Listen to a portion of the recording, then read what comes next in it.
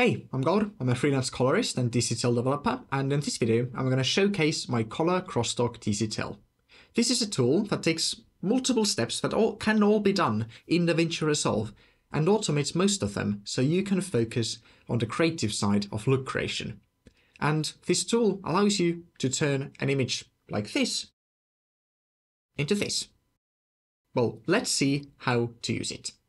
So, I have set up a node-based color managed project with this lovely image from Ari, going from Ari White Gamut Log C3 to DaVinci White Gamut Intermediate and to Rec 709 Gamma 2.4, that being my monitoring displays color space.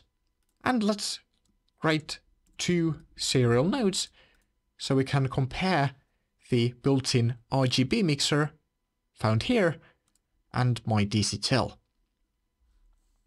Let's have this be the RGB mixer and this be the DCTL. To access the DCTL, go up to Effects, search DCTL and drag it on. And here you have a list of all your DCTLs, which can be put in your LUTs folder. And we can find the color crosstalk, in this case version 1.2 DCTL. Out of the box, you can see that the DCTL does nothing to the image. We can confirm this by turning the node on and off and looking at the scopes. And to make the DCTL work as similar to the built-in RGB mixer as possible, only doing one automation, I will disable anchor skin tones and work in linear. Now let's do the first test. In the RGB mixer, let's add some blue to the green channel. And what we can see is that the whole image becomes a huge green mess. This is because we have shifted the overall balance of the image.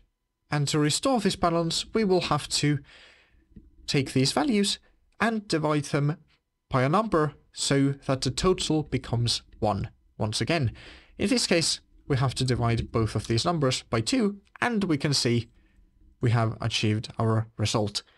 And to make it as simple as possible, we'll also disable Preserve Luminance. Now, having done this, let's grab a still to compare later.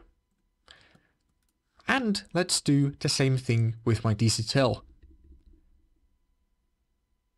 Let's take blue and green, slide it to 1, and we're done. Now, if we compare, you can see a tiny bit of a difference on the scopes, but the color channels themselves aren't really moving. It just seems to be some kind of noise. Now, the next thing you will probably like to do is to move the skin tones back to where they were. And the simplest and most non-destructive way to do this is to actually shift or rotate the hue of the whole image. And we can try to do this visually by using the hue rotation control on the primary color wheels panel. And let's just disable the node. Okay, we can try to do it visually, but well, we can never be completely sure that it's precisely what we started out with in terms of hue. So in my DCTL, you can check the anchor skin tones checkbox, and it performs the hue rotation for you automatically, returning the skin tones hue to what they were at the beginning. If you have skin tones with a different base hue, then you can use the skin tone offset slider to target those. You don't have to know the precise value, you can just play around with the slider until the skin tones look correct once again.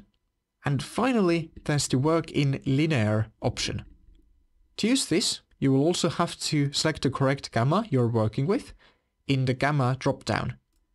In this case, we have DaVinci Intermediate, and when I check linear, you can see that the changes become more soft, which is something I personally like, and thus is the default setting for this DCTL.